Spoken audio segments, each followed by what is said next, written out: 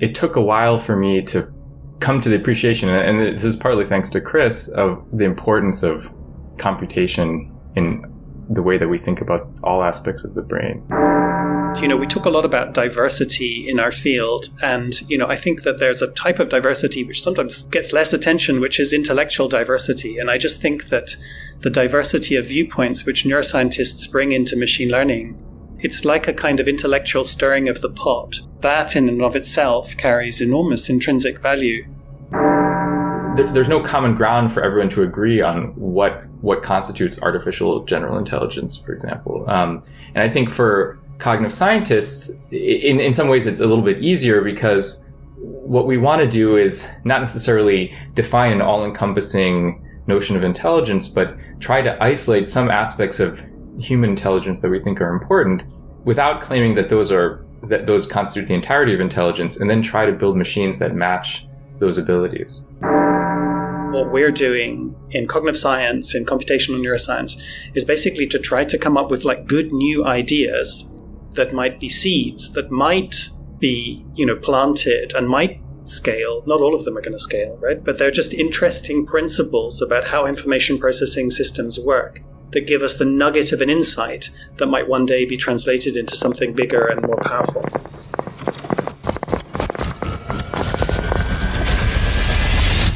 This is Brain Inspired.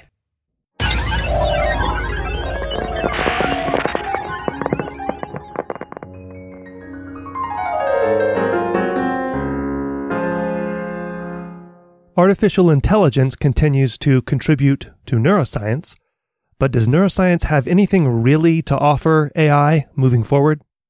That's the main topic this episode. Hi everyone, I'm Paul. Today I bring you Chris Summerfield and Sam Gershman, who've known each other a long time, and they have slightly different but overlapping answers and viewpoints regarding that question.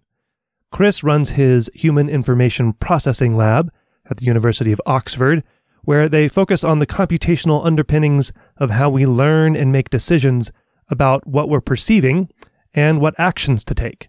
And he also works at DeepMind. And this is the second time Sam has been on. He was on episode 28 back in the day. He runs his computational cognitive neuroscience lab at Harvard, where they focus on the computational underpinnings of how we learn and represent our environments. So we have a wide-ranging discussion today that begins with and circles around the relationship between neuroscience and AI, and how neuroscience has or hasn't, and will or won't, influence the AI world. And along the way, we dip into topics like the merits of prediction versus understanding, the centrality of humans in specifying the problems that we want AI to solve, and what that means for the kind of AI that we are building, how artificial general intelligence and or human-level AI fits into that story, and plenty more. There's also a guest question today from Andrew Saxe, who's been on the podcast before, where we discussed some deep learning theory issues. He's also one of the co-authors with Chris on a recent opinion piece titled, "If Deep Learning is the Answer, What is the Question?" Which, of course, I link to in the show notes with the other stuff at braininspired.co/podcast/95.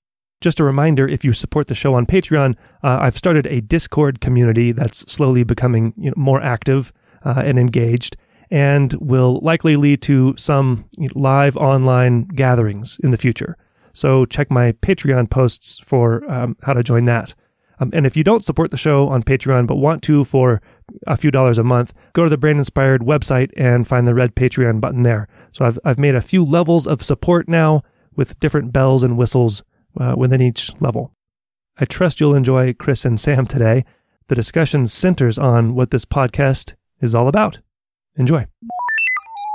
So Chris, I was reconnecting with Sam a little while ago, and I re-invited him back on the show because he's been on the podcast before, and I offered to have him, invite someone and pick a topic of his choosing, and maybe invite someone to dialogue.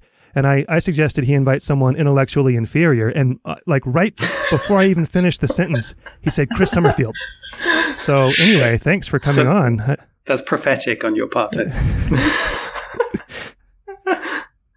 So you guys knew each other at Columbia in the mid or early 2000s, correct? That's right. That's correct. How did you guys know each other? And what I really want to know is, what was going on at that point in your minds and in your perspectives and outlooks, and how those have changed since then. Well, I mean, I remember sitting wedged between two graduate students' desks. One was Chris and one was Emily Stern, and they had put a little plank of wood connecting the two desks where I could place my computer there. And then I would be trying to work, but really I was mostly listening to them banter with each other. You were an undergraduate, right? I was an undergraduate. That's right. So I was just completely swept away by the experience of graduate school. I thought that seemed to be the most fun thing that you could be doing with your time. And actually was kind of catastrophic for my undergraduate career because I completely lost interest in classes and wanted to just come to the lab all the time.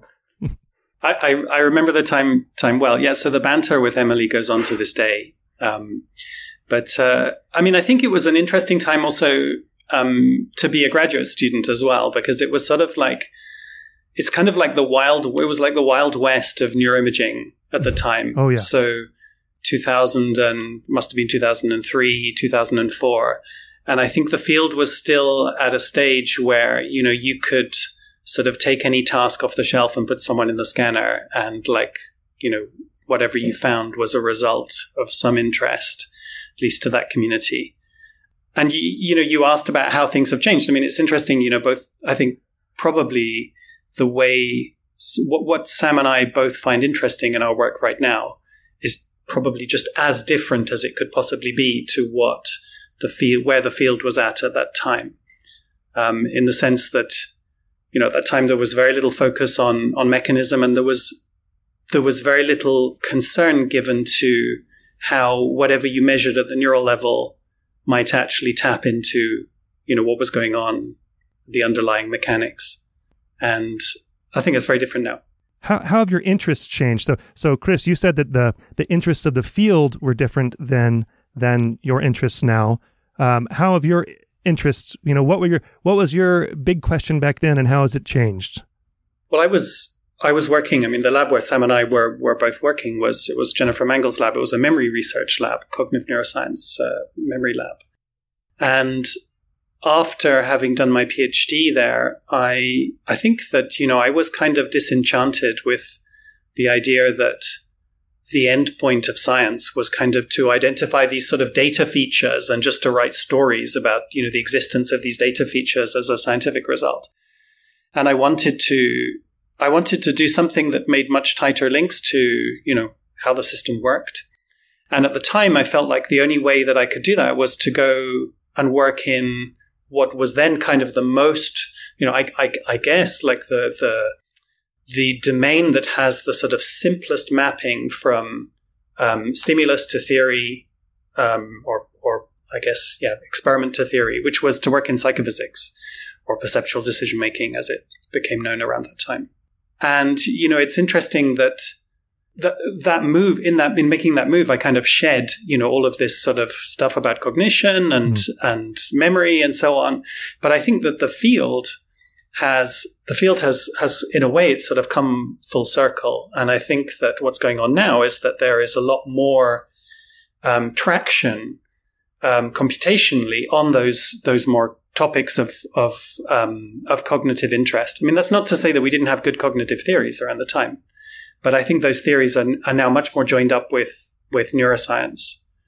And so for me personally, it feels like coming back to cognition as a really important domain of study. And all the things that we thought were just simple psychophysics turn out to be impinged upon by various cognitive processes like beliefs and memory and so on. And Sam, so how was your perspective changed? I mean, you had already been...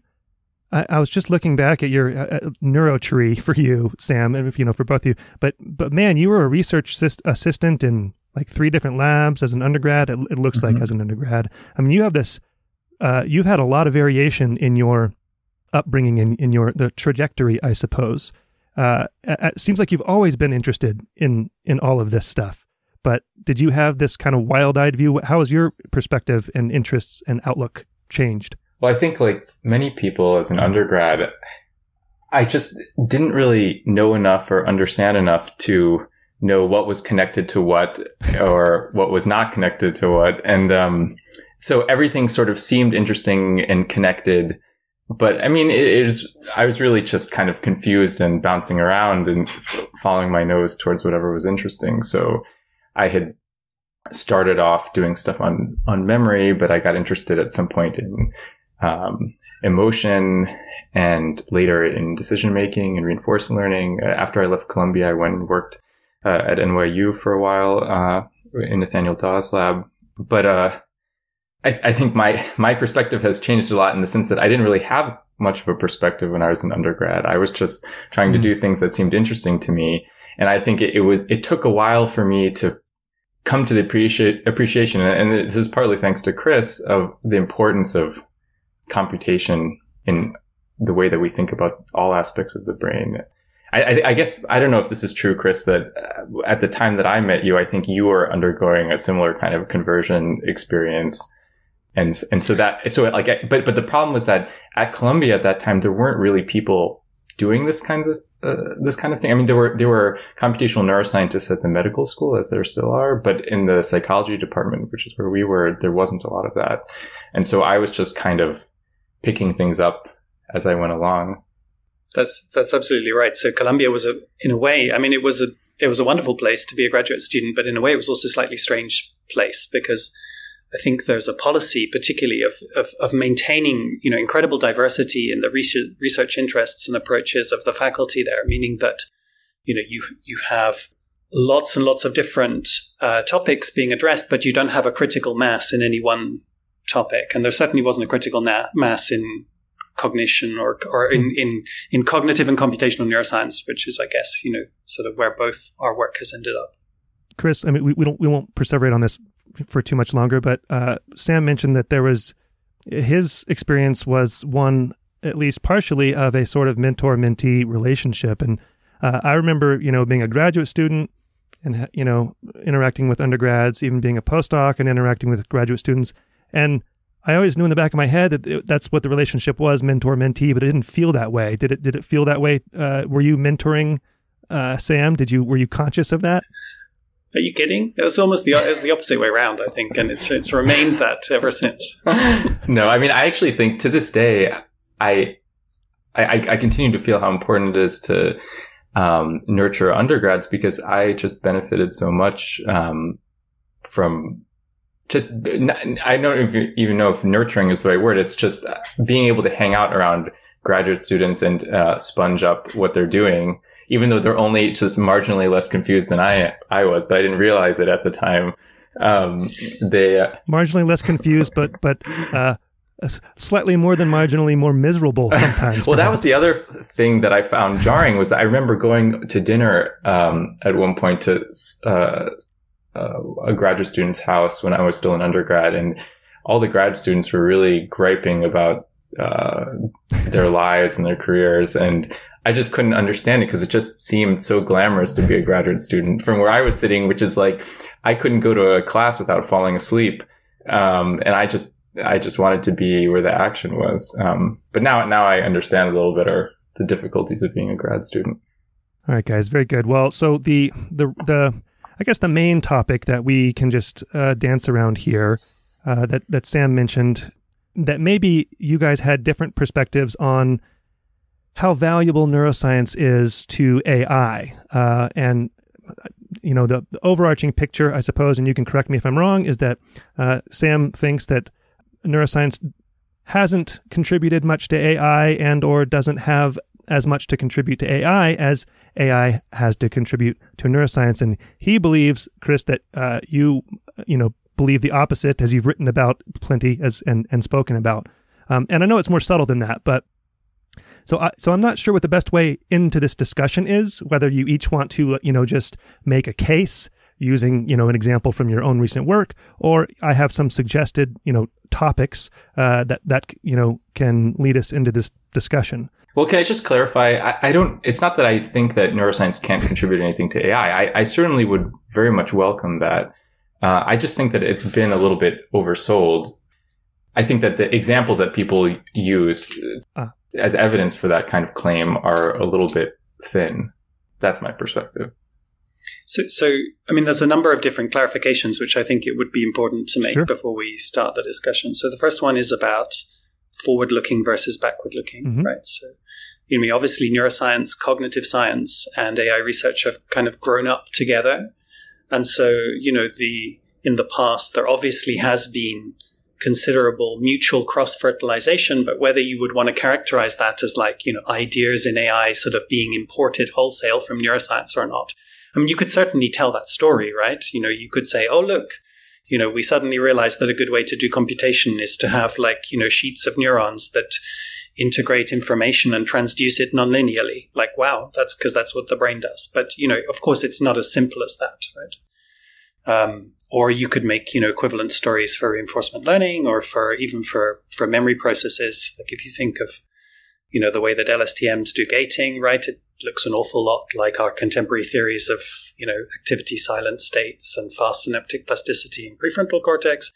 So you can make those stories, but I think that's kind of not the most interesting way to tackle the question. And maybe if I could just forward looking. Yeah, go on. Oh, sorry, Chris, it might be useful to ground this a little bit in the question, if I am a computer scientist trying to build AI, what should I spend my time doing? Should I spend my time basically trying to build engineering artifacts and fiddling with them until they do something useful?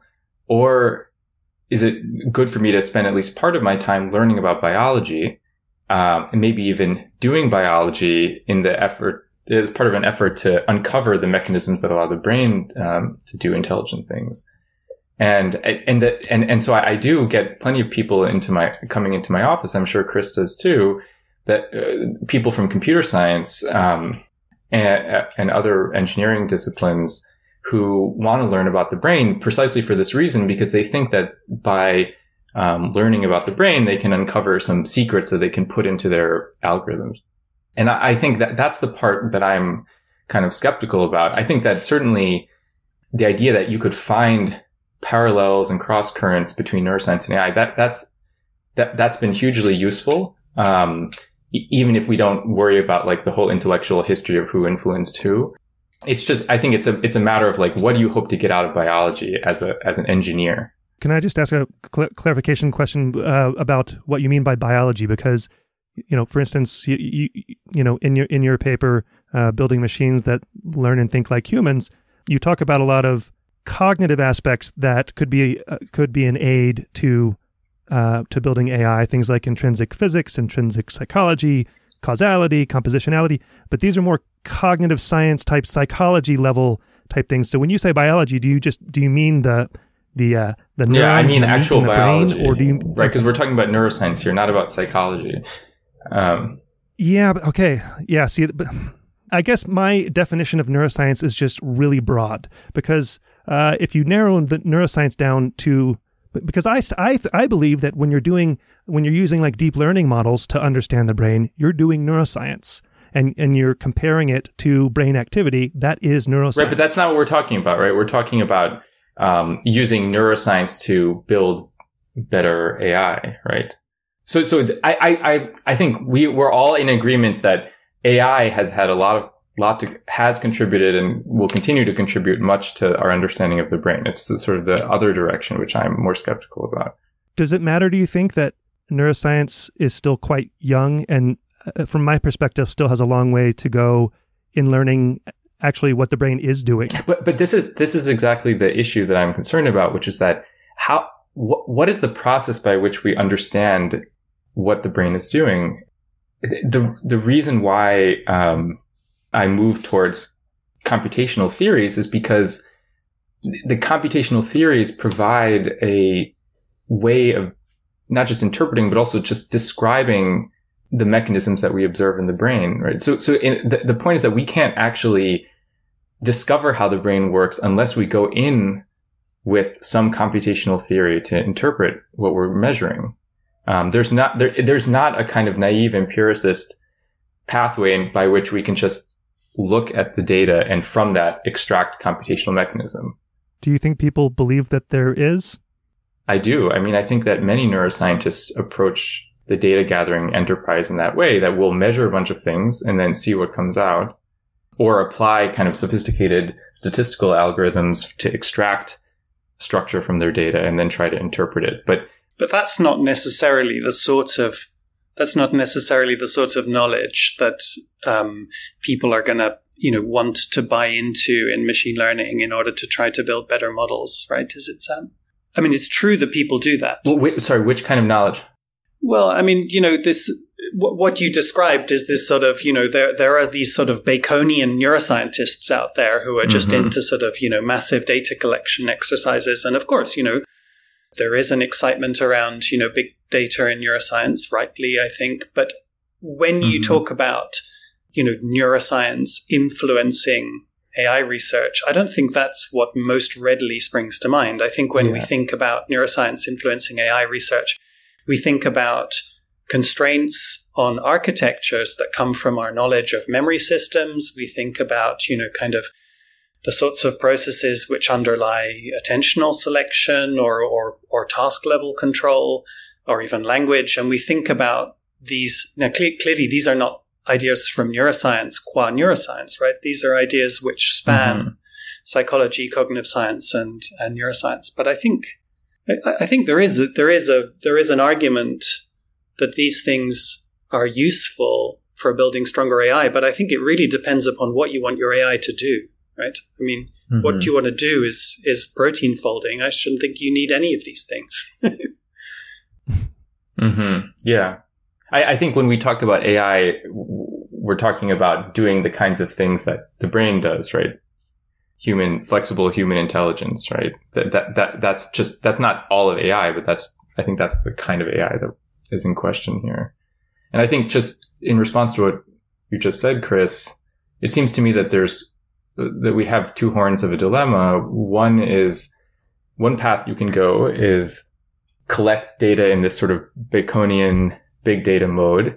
But until it's interpreted through the right theoretical lens, it may not be particularly useful from an engineering perspective.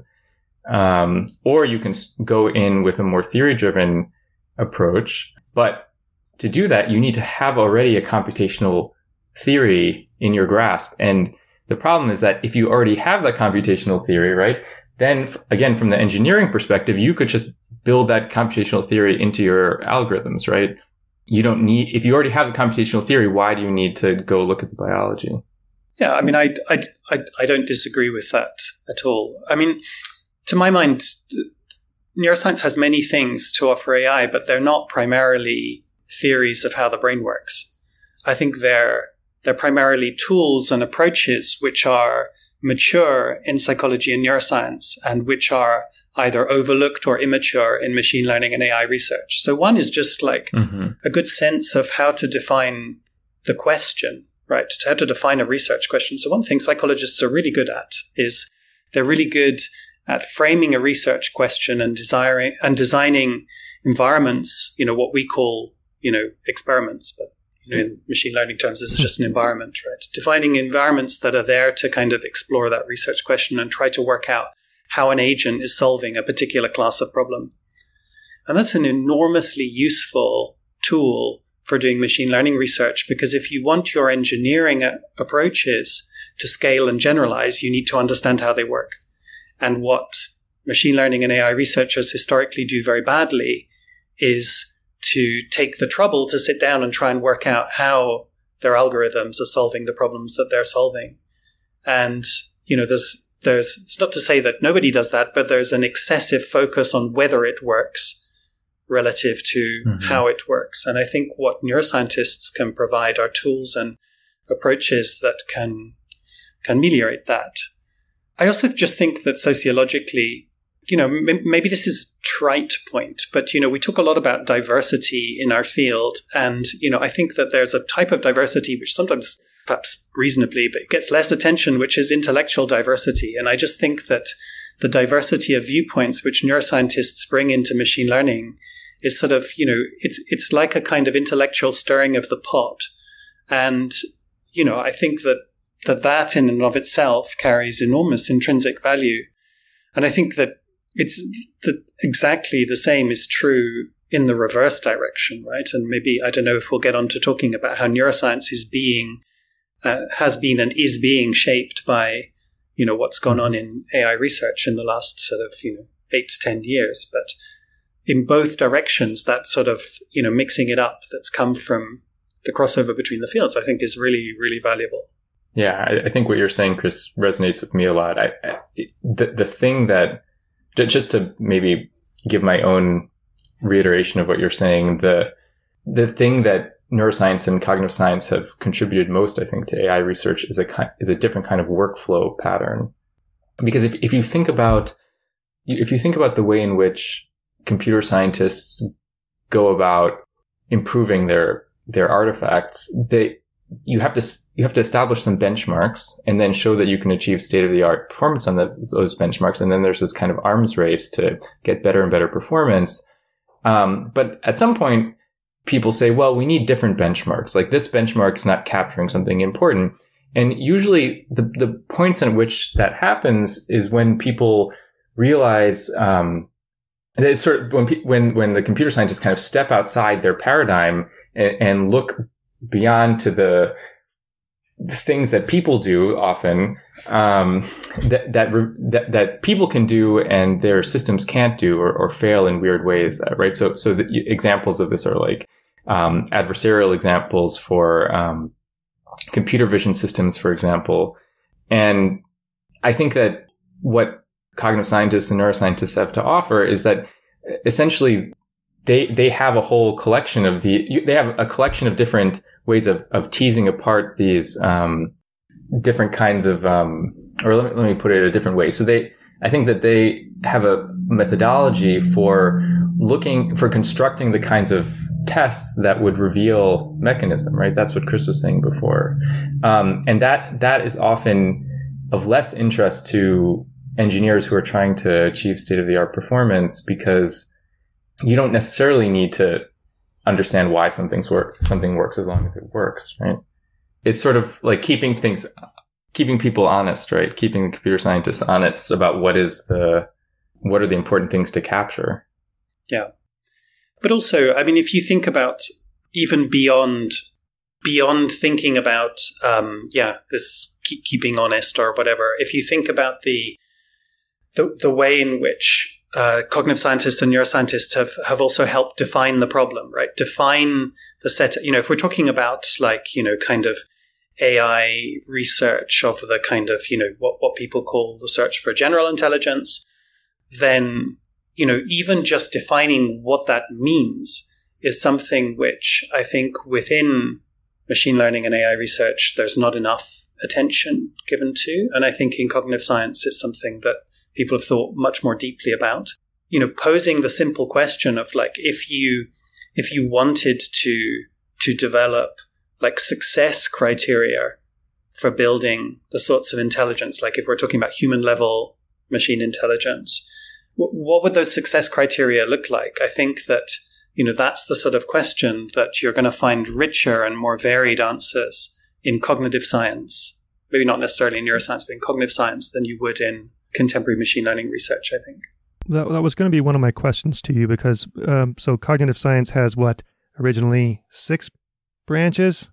Anthropology is even one of them, that is supposed to be included in what cognitive science is, but philosophy is one of them. And I'm wondering if we get the definitions wrong, if we get the questions wrong, is that going to hinder the ability to create something like AGI? I'm not sure if that's what you're getting at, Chris, about formulating the questions correctly, and if that's what you mean is the philosophical part of cognitive science or something else. I don't even know if it needs to be a philosophical part, right? Formulating a research question is an intrinsic part of the scientific endeavor, right?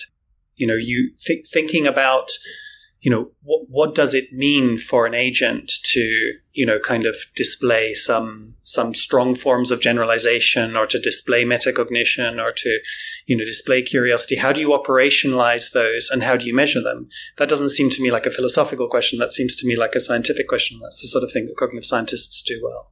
So yeah, I think operationalization is a scientific thing. So there's no risk, you think, of if we something like metacognition, right? Which I quote unquote studied and thought I knew what it meant until I studied it and realized I didn't know what it meant. A lot of assumptions I had about what it meant. So we operationalized it and then measured things, but I still don't know what metacognition is, even though we operationalized it. We gave it a definition, measured it, and said whether the monkeys were being metacognitive, for instance.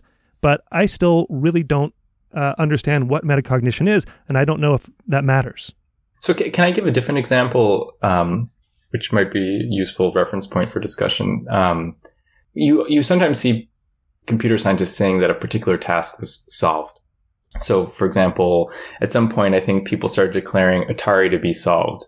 Well, one operationalization of success in those games is can you achieve human or superhuman level performance with enough training? And then by that criterion, you could say that Atari has been solved. But if you look at it from the perspective of achieving human level sample complexity, like can you get to asymptotic performance as quickly as humans can? Or can you generalize to other variants of the games as quickly as humans can? Then arguably Atari hasn't been solved yet. So depending on your operationalization, you're going to have different criteria for success.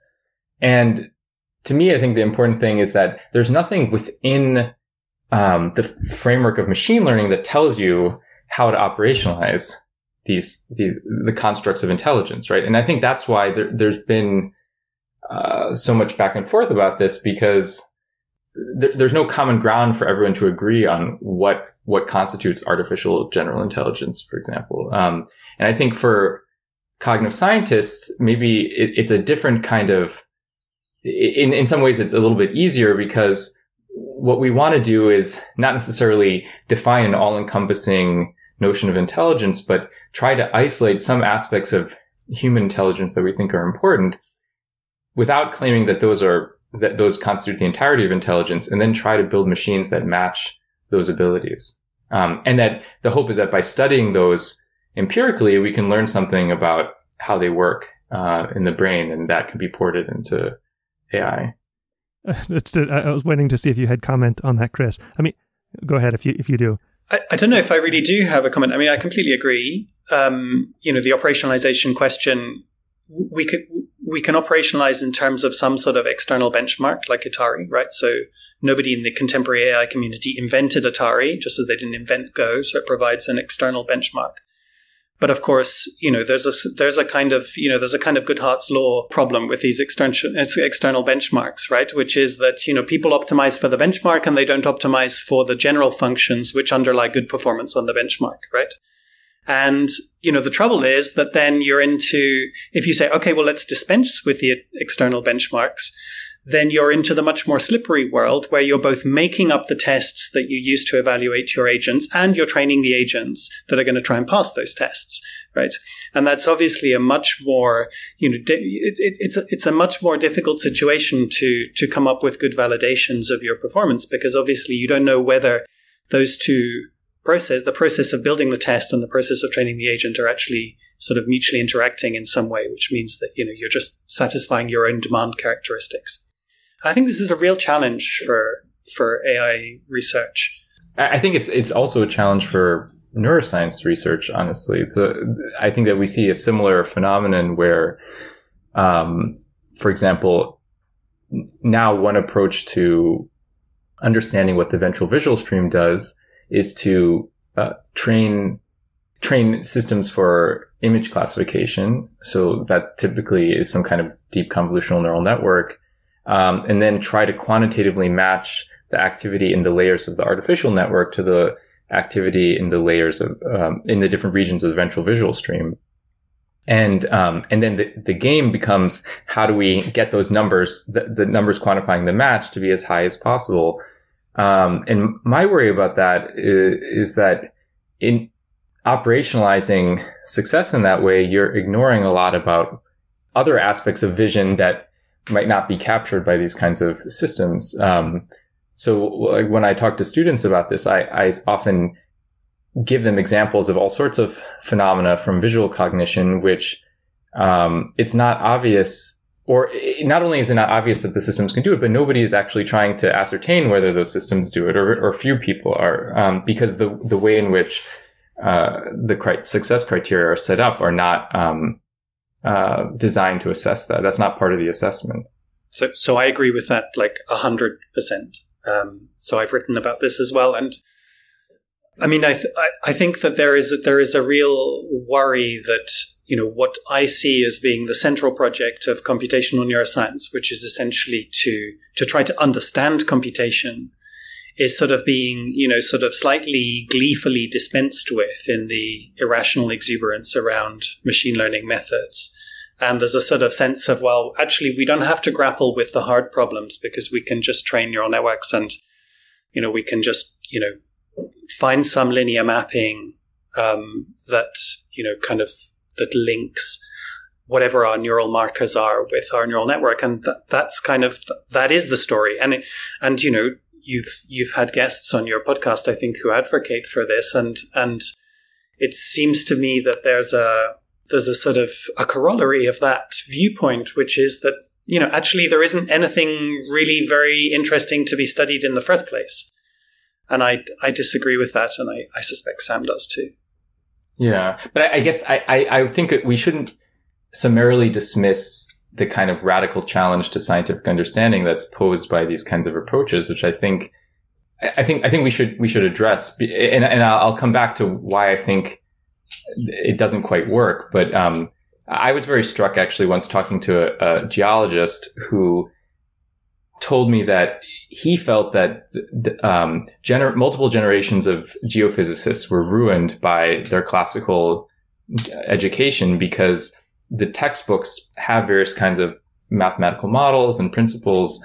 But if you actually try to use those to, for example, predict earthquakes, they just completely fail.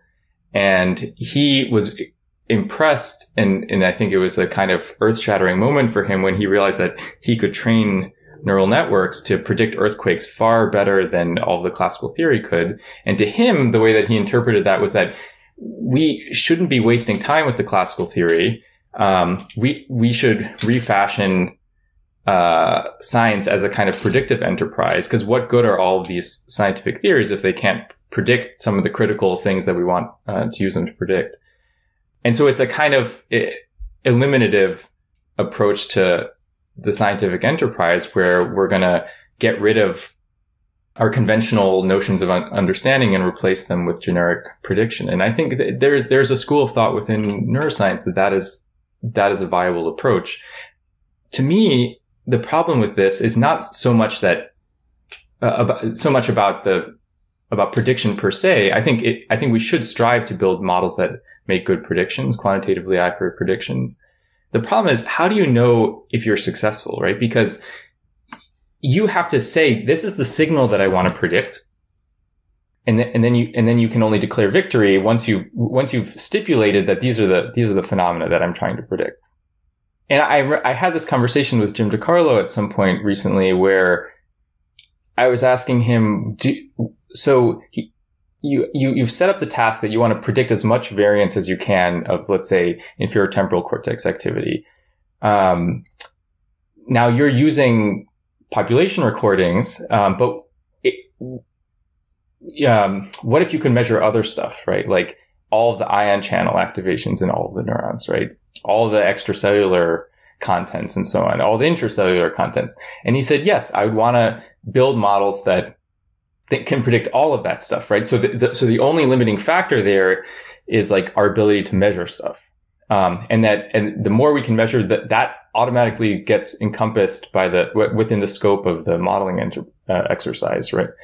And that struck me as actually kind of surprising that he said that, because it seemed to me that if your goal is to understand how a system can, for example, perform image classification, you might actually be doing or object recognition, you might be doing yourself a disservice, because you could gain points in your score by basically just being able to capture the kinetics of ion channels without actually improving your ability to predict the aspects of the activation that are actually relevant for doing object recognition. In other words, like if the scope of your scientific theory is completely unbounded, then you can score in ways that are kind of unrelated to the thing that you're actually trying to do in the first place.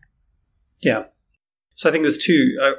I would agree with that, and I would sort of nuance it in two ways, right? So what are our critiques of a pure, this kind of pure eliminative version of science in which all we try to do is come up with a great predictive model? Well, I mean, number one is that, there may be future occasions in which you wish to explain particular parts of the variance in your data which are poorly captured by your predictive model, right? So your predictive model, if you're just optimizing for a single variable, right, it may well be the case that that variable is not actually very interesting. And the way that your model succeeds is by capturing all the boring stuff. And the link to the specific case that we're considering, which is, kind of trying to explain variance in population activity in IT, is that, if you compare the amount of variance that is explained by deep supervised networks that are trained versus untrained, it's actually a relatively modest improvement that you get by just training the network. And what that means is that essentially most of your variance is being explained by what's present in the stimuli in the first place, right? It's nothing to do with the network per se. So you can build good predictive models that aren't actually all that useful in the long run. And the second point, I think, is more critical. And it's like, why do we want forms of understanding which are not just blind prediction? And for me, that's because the translational opportunities which are presented by science are not just those that come with, having fantastic predictive models. I mean, protein folding is a fantastic predictive model. And you can think, okay, in that particular case, all I need is a black box that's going to tell me exactly how this protein folds. And then I can, cure malaria or whatever is going to be done with it. But there are manifold other cases in which we need also to have understanding for understanding's sake. And that's because the decisions which are consequent to those predictions bear upon aspects of our society, which are, kind of have moral resonance or have consequences. So in other words, I'm talking about, interpretability and, we want to be able to understand how systems work, because it's only when we understand how systems work and can explain them that we can make appropriate judgments. So in, this context, it might be a health context, right? So, we need to understand how things work so we can make decisions that have consequences, for patient care and not just for, for diagnosis and prognosis, for example. That's also assuming that humans are the right judgers, right? So why not just replace the human judgment with another black box predictive system that would, if it's so good at what it's doing, why rely on humans to be the arbiter? Go ahead. But I mean, we're talking about in any design system, you're designing it to do something that you want it to do, right? And part of the problem is that we don't know exactly how to specify the design, in the sense that, like, the kind of common examples are like, I want to build a robot that says, make as much money as you can, right? But then the robot goes and sells your dog, right? Now it's doing what you told it to do, right? But there's something that you didn't tell it you didn't want it to do. And because you didn't specify it in that way, then, something bad happened. And it's very easy to go off the rails in that way, right? Like if you tell the system, cure malaria, what happens if it, kills many thousands of people in the process, but still ultimately cures malaria? So we can't, it's inescapable, right? That there's a human in the loop for like socially meaningful AI. I mean, circling back to our earlier conversation, so I completely agree with that. And, for me, in actual fact, we framed this discussion around a distinction between, general versus narrow AI. And I actually see that distinction as being inextricably linked to precisely what Sam just highlighted, right? So for me, any sort of generally intelligent system has to be a system which is able to forge its own priorities independent of a human who, kind of specifies them directly, right? It's a system that is able to work out what it should do in the context of, in the open-ended context of the data that it receives, rather than satisfying an objective like, fault proteins or win at Go. Wait, Chris, how far do you take that? So if we think about actual humans, we spend a lot of time raising kids and kind of programming them to have the same value, not just the same values, but also the same sort of methods for achieving their goals. And that's part of us inculcating the design specifications for living in human society.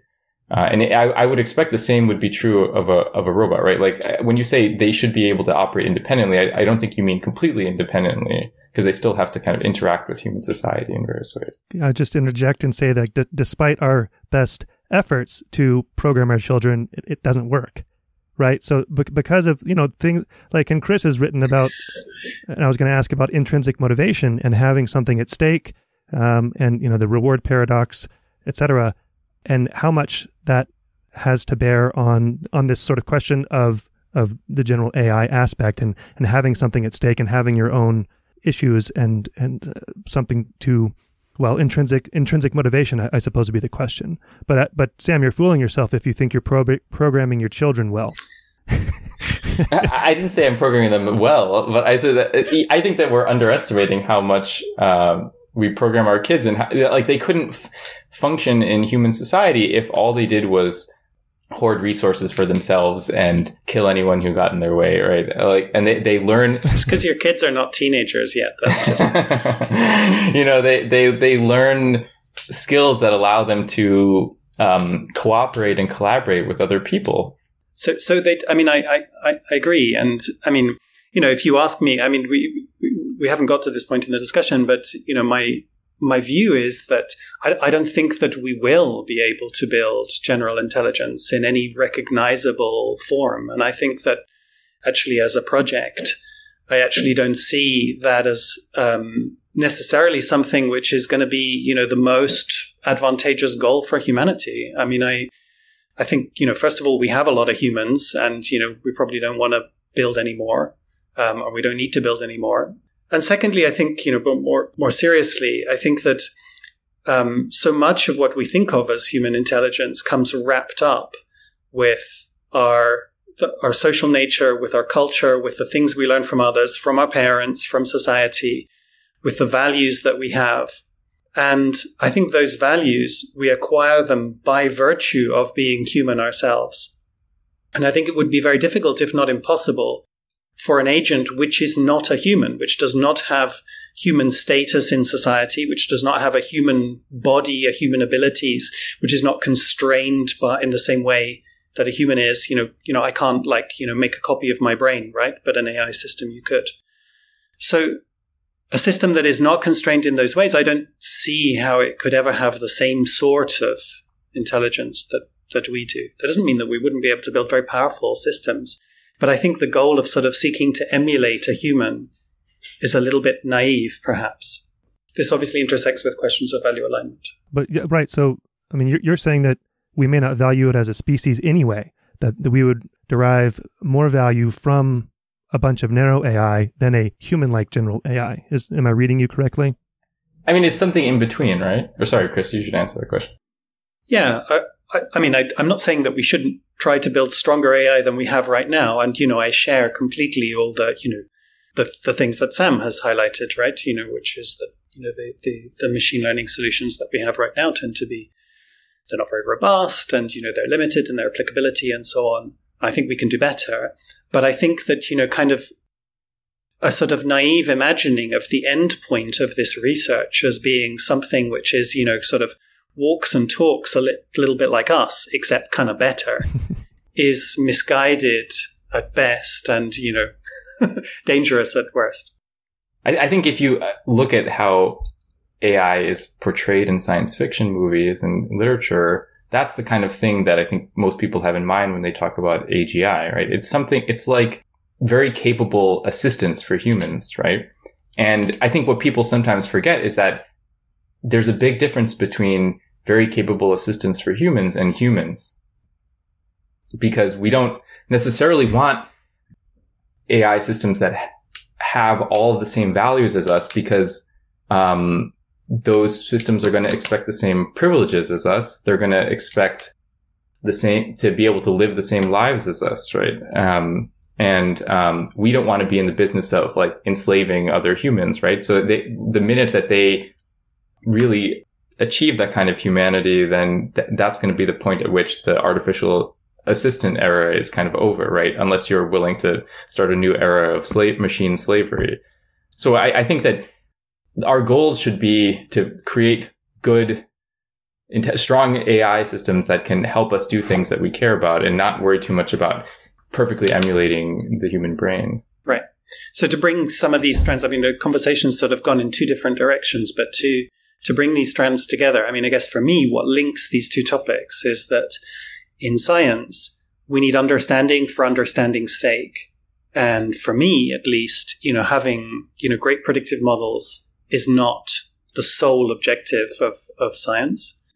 And, when we're thinking about AI, understanding additionally furnishes us with an opportunity to not only build powerful systems, but to understand how those systems achieve the goals that they are set, and thus to have, to be able to exert more control over them, to behave in ways that we find to be acceptable, right? The value alignment problem, bypassing some of the potential externalities, which will inevitably ensue from just sort of rampant, kind of optimization of powerful agents. Okay, guys, so I'm going to throw a wrench in this real quick because just in the interest of time, so we were going to talk and we may still talk about and frame some of these questions about how neuroscience can inform AI and how AI has and can inform neuroscience. We were going to discuss Chris's recent paper, If Deep Learning is the Answer, What's the Question? Well, one of the co-authors on that paper is Andrew Saxe, and I enlisted him to ask a question. I'll just play the question, and I'm sorry if it's kind of an orthogonal, perhaps, but I'm sure we can bring it all back together. So here's the question, and Sam, this is you can take this for you as well. Hi, Chris. It was an absolute pleasure writing this paper with you, and I feel like we see eye to eye on so many things that, it's just always wonderful to collaborate with someone where you feel like each person really gets where the other is coming from.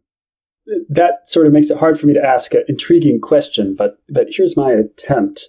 In rereading this paper, we defend the idea that it's worth trying to understand these models. And yet, I was reflecting on DeepMind's accomplishments, and one of the features they seem to prize quite greatly in their systems is that their systems teach them something that the designers didn't know. In AlphaGo, it discovered new moves in Go that were considered beautiful and certainly beyond anything the designers knew. And in AlphaFold, we've learned something that there's no question no human has access to. And my question to you is, have we underappreciated the value of that type of scientific discovery? Are those opportunities waiting for us in neuroscience, where one of these complex models delivers fundamentally creative new knowledge that humans can then go back and reinterpret? Okay, so it wasn't quite orthogonal, it turns out, but there you go. Thanks, Andrew, for the question. I mean, the question seems very related to the discussion that we were just having. Yep. So I guess my answer would be the same. So, if we focus on AlphaGo, I mean, it's kind of interesting. It's certainly true that, in a way, the system is endowed with knowledge which we do not have, in the sense that it can beat any of us convincingly at that game. But to what extent that actually feeds back and provides us with new knowledge, I think it's kind of debatable, right? I mean, when AlphaGo came out, I remember having a discussion with colleagues at DeepMind about what would constitute an explanation from AlphaGo of a particular move that it made. And I think I should probably credit Neil Rabinovitz with this insight. And he said that, on the one hand, you can think of sort of two extremes of explanation which AlphaGo might give for one of its moves. So on the one hand, it might say, well, I made this move because, parameter 1 was set to this value, parameter 2 was set to this value, parameter 3, all the way up to, however many million of parameters it had. And that would be one answer, which would be basically useless to us. Alternatively, it could say, if you asked it why it made that move, it could say, well, because I wanted to win. And that answer would also be useless to us, right? And I think that it's actually a really non-trivial problem to back out what might constitute genuine interpretable knowledge, even from these powerful systems. I mean, the case of AlphaFold is a bit different because with the blind prediction, we don't understand necessarily exactly how AlphaFold is making those predictions. But because we know it does so accurately, we can go on and do incredible things. And that's really, really amazing. But I'm not actually sure that I agree with the central premise that we get that kind of interpretable knowledge for free out of these powerful agents. Yeah, just to echo what Chris is saying, I actually think that there's two ways to interpret what Andrew is saying here. One is a kind of less radical interpretation, which is essentially that these kinds of systems are tools for discovering things in a similar way that, let's say, a telescope was a tool for Galileo being able to see things that he couldn't see with his naked eye, right? So there were sort of cognitive and perceptual limitations that, in, let's say, the combinatorial space of Go or in protein folding, we just can't evaluate all the different possibilities. So if we have a really powerful tool for efficiently searching the combinatorial space, then we can discover things that when presented to us, we can, using our own brains, interpret the meaning of those discoveries, right? So it's discovery in the sense that, in the sense of a kind of measurement tool or prosthetic, rather than a more radical notion of discovery, which is that the machine itself teaches us how to understand what it's doing, right? And I think that's what Chris is talking about here. And I think this is goes back actually, Paul, to what you were saying about metacognition and what it means, because if you take something like AlphaGo is trained to win Go, right? It's not trained to explain Go to people, right? Now you could try to build machines that do that, right? And I think it raises the question, why would you want to do that? And for me, the reason why you'd want to do that, and this is essentially the problem of building interpretable AI systems, is that the systems, when we design narrow specifications for what we want our systems to do, that's useful and kind of convenient because we know how to do that, right? We know how to tell a computer system how to play Go, right? That doesn't mean it's easy to build a system that actually wins Go, but it's easy to define the goal of the system.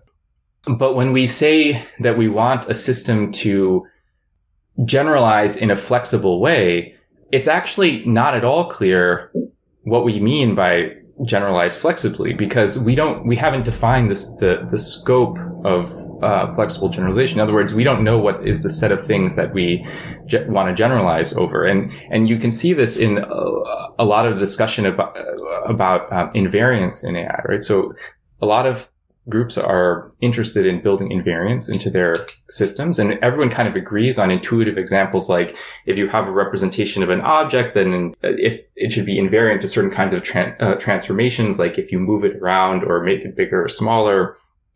But in essence, all of the definitions of invariance, all the specific definitions of invariance, require some human to say, this is what I want my system to be invariant to. There's no way for the system to autonomously come up with what invariances it wants, or except, well, I should qualify that by saying that there are people trying to build systems that can discover invariances, and that I think that's an extremely interesting line of research. But it raises the kind of puzzle, which is that how do you know whether it's learning the right kind of invariances without humans being able to inspect the invariances it learns, to say, yes, that's a good invariance, and no, that's a bad invariance. And that's why we need interpretability, because we need to be able to verify that our system is doing the thing that we want. I'm so glad you raised this issue. So this is something that I feel very strongly about. And I think that it's something that is often, deeply overlooked. I was just reading papers today in which, the kind of in the introduction section, we've all read these papers. There's kind of like, it starts off by saying humans are great at generalizing, and like we were building machine learning systems, but they don't do transfer learning or, out of distribution inference nearly as well as humans. And like, well, how can we fix that, right? But of course, there's a sort of hidden anthropocentrism in that statement, right? Which is the assumption that the way that humans generalize is like the correct way to do it.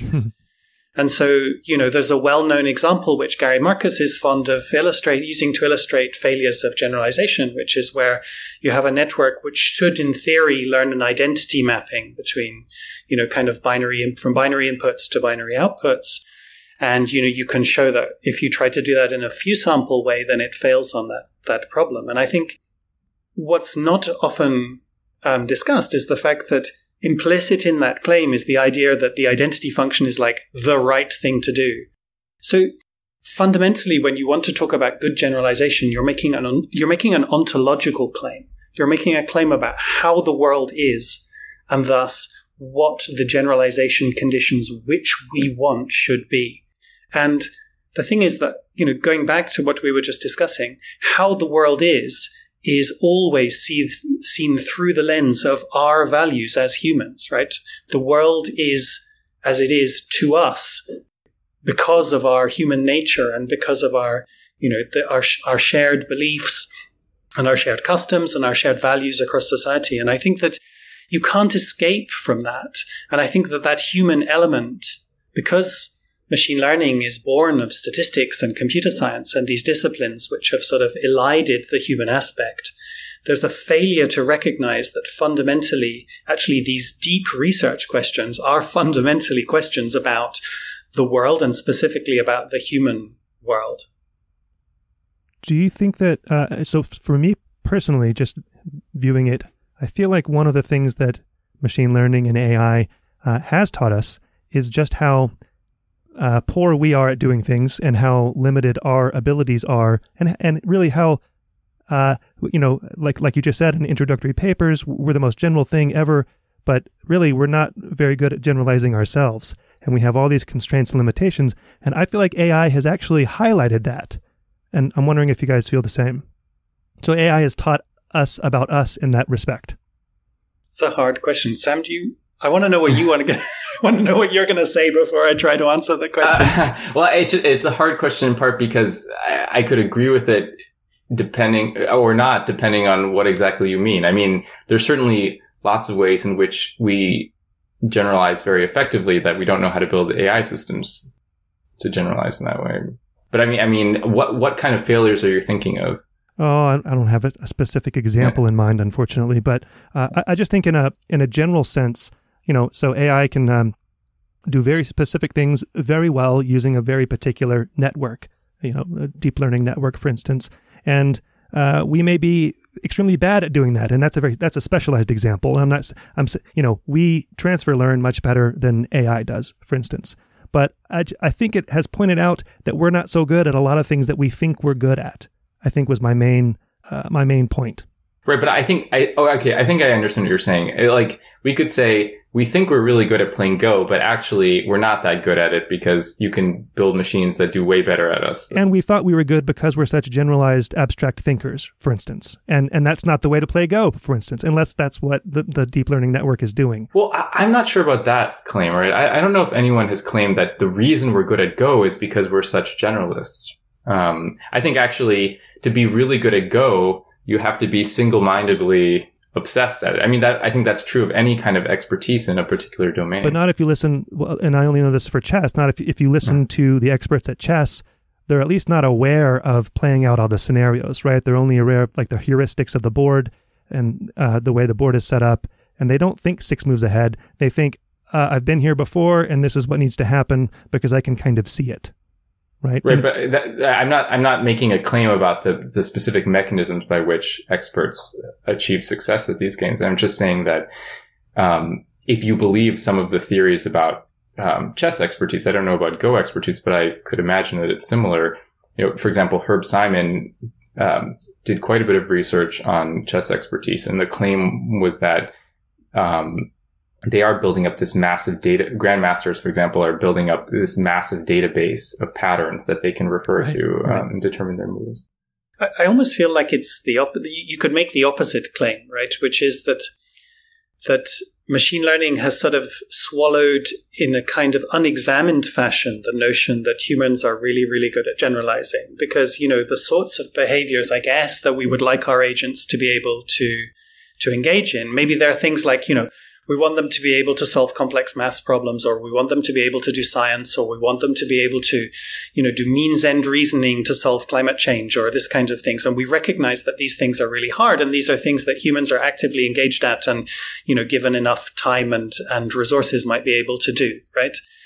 But I think that the real problem with that statement is, and this is, obviously relates to things that Sam has said before, but Sam and others have said before, but the real problem with this statement is that it overlooks the extent to which that ability to reason abstractly is like heavily grounded in the training that we have and the sharing of information that we have. Of course, I can do multiplication. I'm not very good at maths, by the way, but I can probably compute simple polynomials, but I can only do that because someone taught me how to do it, right? And we forget, I think, that when we are trying to train agents, we forget that our ability to solve complex problems and to reason abstractly, that we forget about the extent to which that comes only through, a really, really careful nurturing of our understanding in an educational or a curriculum setting, and through the sharing of with other people. And, I think in a way there's a sort of naive motivation in a lot of papers in machine learning that focus on transfer learning, which is like, humans, it's like as if you take, baby Jim and sort of just give him a lot of data, and then, because there's something magical in his brain, then suddenly, he can understand quantum physics. And it's, I think, by trial and error. And I think it's just not like that. Yeah, I mean, this is, if you look in the cognitive psychology literature at the studies of analogical reasoning, which I think are maybe paradigmatic of what we'd like AI systems to do in terms of flexible generalization, actually humans are quite frequently quite dismal at that. And you have to do a lot of cajoling to get people to recognize analogies, at least in certain circumstances. So I think, but part of that, as Chris is saying, is that in order to recognize analogies, you need a lot of content knowledge in the different domains in order to be able to map between them. That's kind of the logic of cognitive theories about analogical reasoning, like structure mapping, where you need to start off with the right sort of primitives and relations in the two domains, and then you can map between them. Unless you have that, you can't achieve that mapping. Yeah. So I think, one of the mistakes that people make in contemporary AI research is it's a failure to treat the kinds of computation that underlie sensory motor behaviors and the kinds of computation that underlie, cognitive behaviors, reasoning and inference, a failure to treat those differentially. And I think those are fundamentally different sorts of problems, and I think they're solved in fundamentally different ways in the human brain.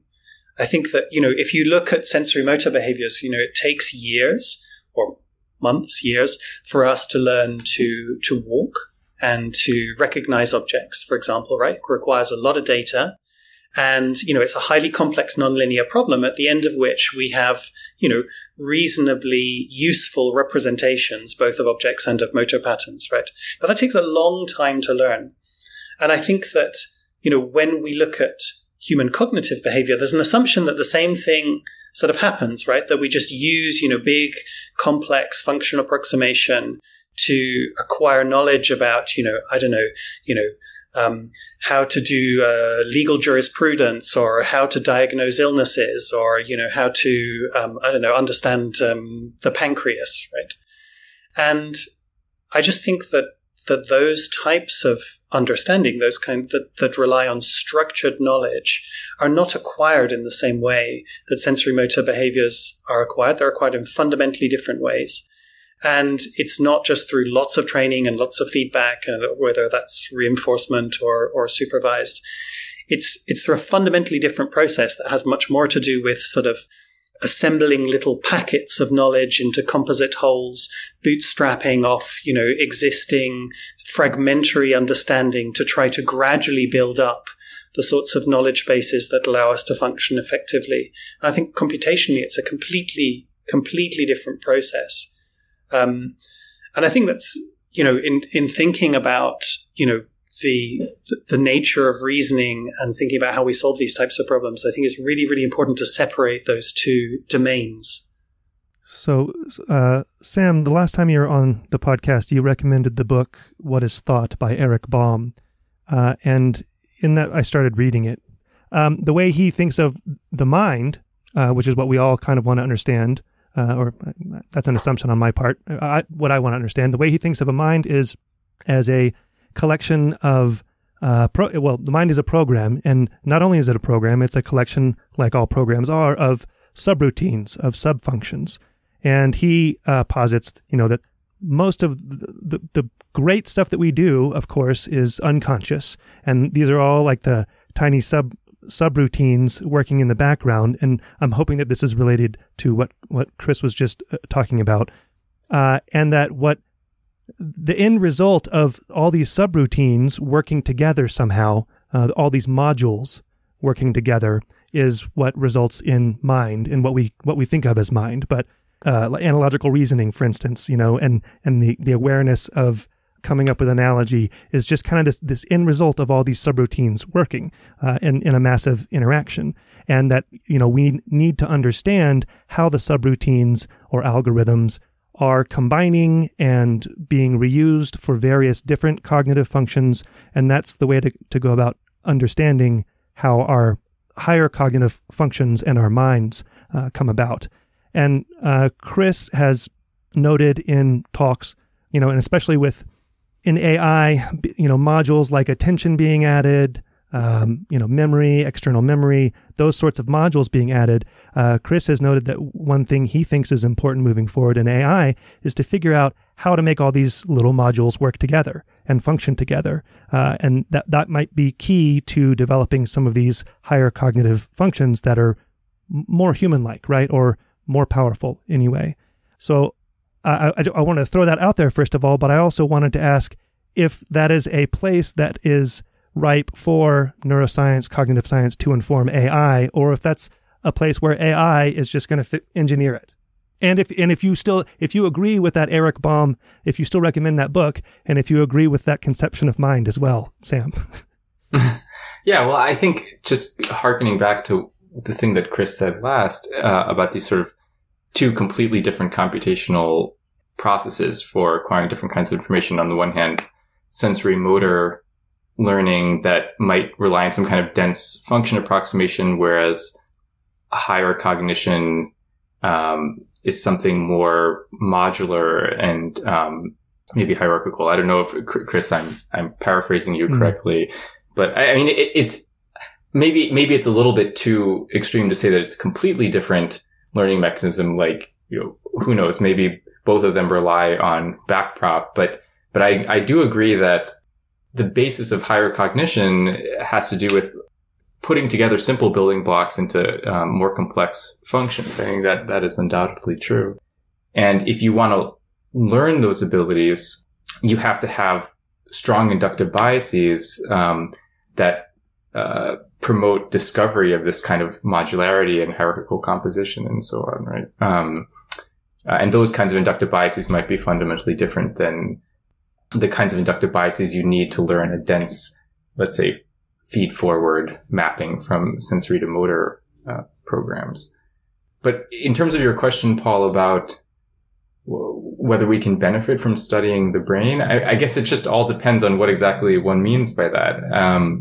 Because, there's just tons of data on things like attention and memory, right? But only some of that data is actually going to be useful from an engineering perspective. And I don't feel like neuroscientists have made a sufficiently precise case about which aspects of the brain and mind are actually useful for engineering. So I think that's I would guess a reason to have more dialogue at the level of, here are these particular things that people do, not just in general, like complementary learning systems in some very general sense, but actually like, here's how we think computationally complementary learning systems or attention works in the brain. Can we leverage those ideas for AI? And so another way of saying that is computational cognitive neuroscientists are building models all the time of things like attention and memory. But I think from the perspective of the engineers, these models are not particularly useful because they're not scalable.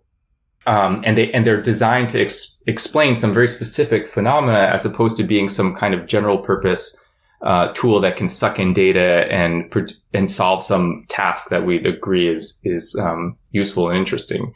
And so there's a kind of disconnect in the methodologies. I gather that I think at least people at DeepMind, for example, are interested in probing this more. Like, can we take the computational ideas from computational cognitive neuroscience and sort of upgrade them so that they can work in actual intelligent systems?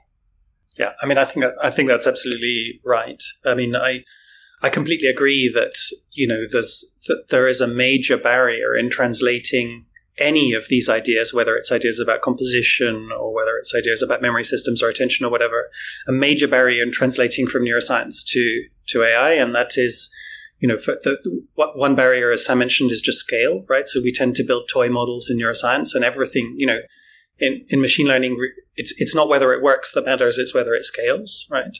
Or at least, you know, that's at least as important.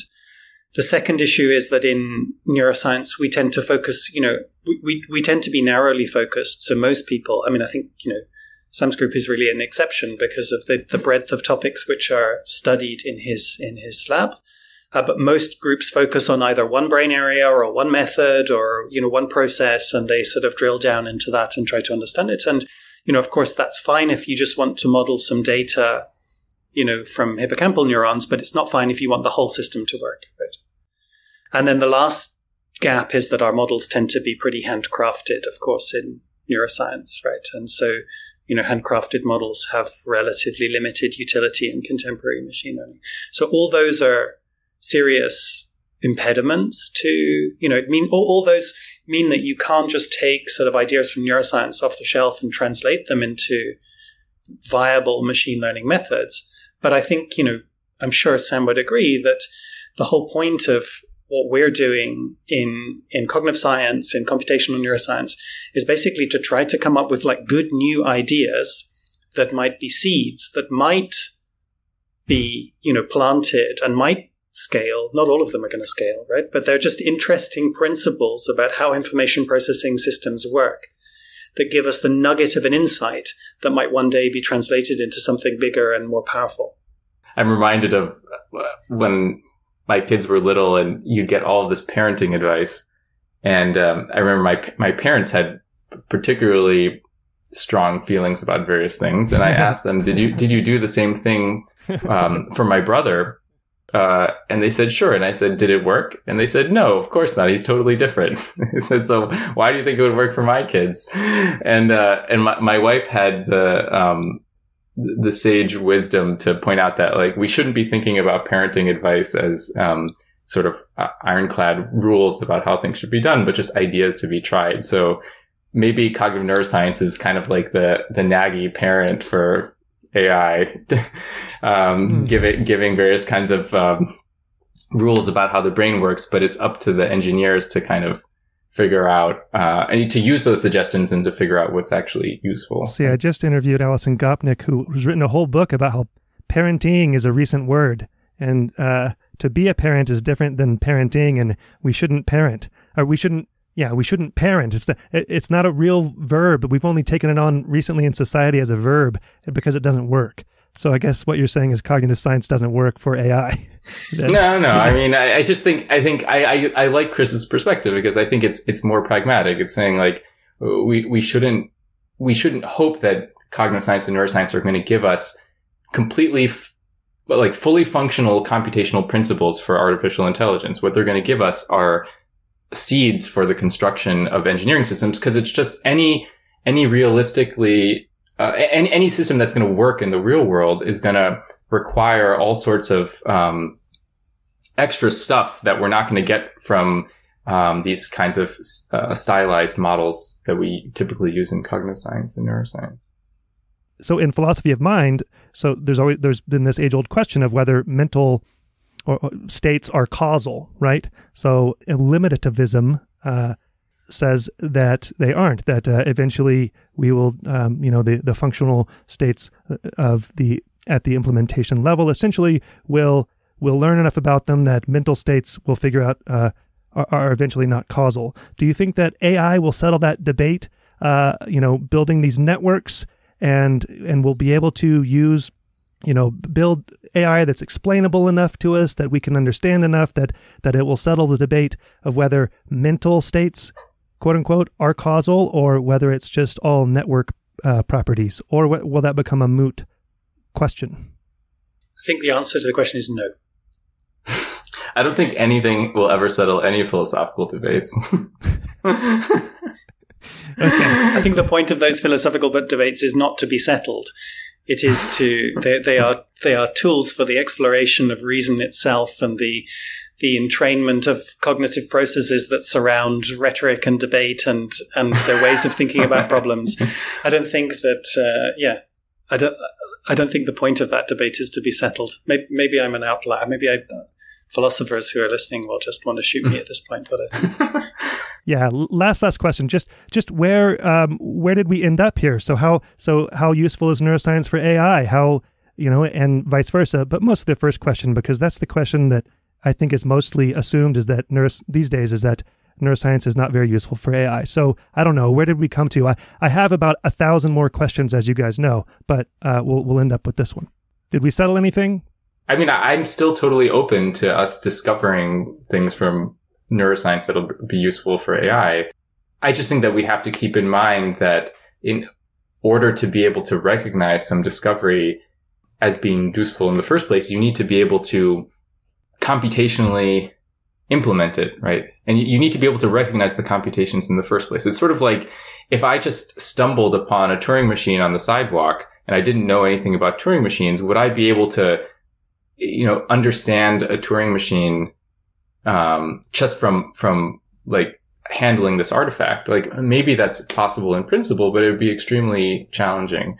And so I think the same is true for neuroscience, maybe even more true, that we have to just start with we have to go into it with computational principles in order to be able to recognize anything in the first place. And so the process of translating from neuroscience to AI is more a process of kind of, as I said, upgrading the discoveries from neuroscience and the models from neuroscience, as opposed to like this sort of naively empiricist mode of discovery where we like find some biological phenomenon and plug it into our models, and all of a sudden our models are going to be much more powerful. Chris, I have one question for you. I hear the baby crying. It's from the Deep Learning is the Answer paper. So one of the things that you guys write about is using idealistic, reduced, deep models so that we can conceptually understand what's going on. And this goes back to understanding. And I'm wondering if, do you think our conceptual insight will ever catch up to the complexity of what we can build and use? Will that complexity forever be a couple steps ahead while we're trying to look at that huge model, reduce it into an answerable question for our understanding, and that's how we advance our understanding? Well, I guess the messy real world is always, ahead of our idealizations of it, right? That's just a general principle. But I mean, those idealizations, hopefully they're useful for lots of things. One of the reasons why I think it's a great time to be a cognitive scientist or a neuroscientist is precisely because there is this reawakened interest in models that kind of learn by themselves, right? So it means that the dynamics of learning, the ways in which we learn, the ways we can accelerate learning, the structure in our learning, like all of these are viable questions in a way that they were not when the state spaces of our models were entirely populated by hand. And that's the opportunity that my lab has tried to seize and to study at small scale, but to study for its own sake, right? I mean, these questions, clearly may have resonance one day, probably not in my hands, probably in Sam's hands, but may have resonance for AI one day. But for me, really the goal is just to understand the principles of learning, use these tools, these networks as tools for understanding principles of learning per se as a research topic. Thank you, Sam. Thank you, Chris. We'll see how this turned out, but I really appreciate your time and just the open sort of dialogue here. Thank you. It was fun. It was lots of fun. Thank you, Paul. Sam, really nice to see you. Yeah, we'll catch up soon. All right, take care.